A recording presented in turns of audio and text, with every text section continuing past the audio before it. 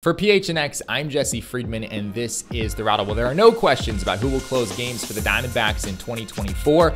It's Paul Sewald, and he got his first spring training action in here today at Tempe Diablo Stadium through a scoreless third inning. Did give up a couple of hits, but managed to escape the frame unscathed. Now, Sewald showed in this game a new pitch that he's experimenting with here in spring training. It's a changeup, a pitch that he actually threw several years ago with the New York Mets.